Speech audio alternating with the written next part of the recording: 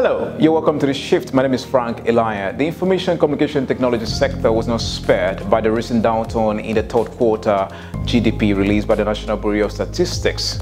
The sector slipped from 16.52% in the second quarter to 14.58% in the third quarter.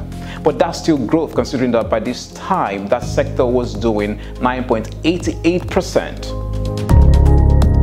Let's bring you up to speed on what's happening with Autochek. Autochek has received $3.4 million from investors led by TLcom without even a formal launch. How do we know this? The company is still going to launch its office in Lagos on Thursday.